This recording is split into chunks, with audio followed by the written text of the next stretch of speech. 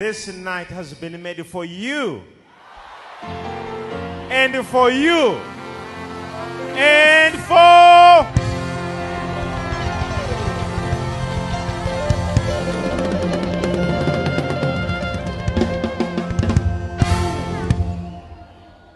(2023).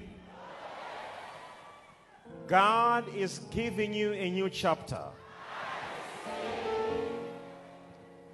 Your failures of 2022 will not define you in 2023. Your frustrations,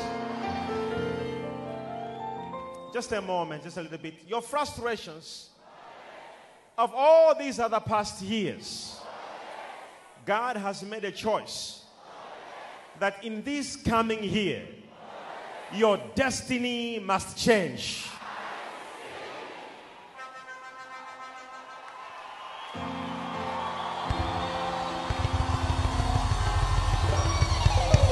Yeah! Are you ready, somebody?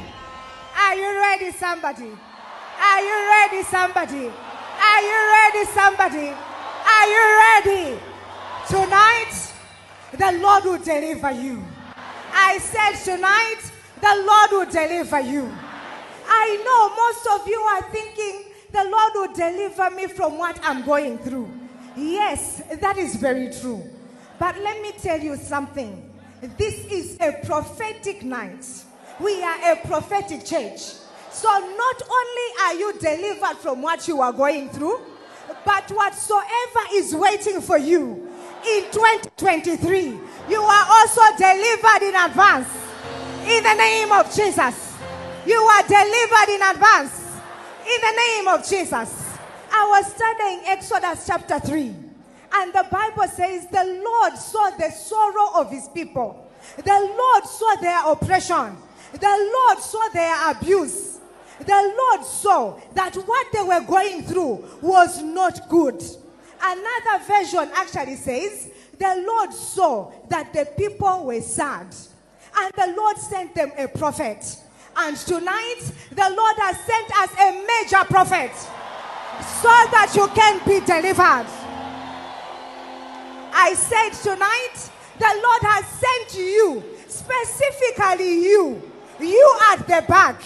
You, the Lord has sent a prophet specifically for you. You who are watching, the Lord has sent a prophet in your life tonight so you can be delivered.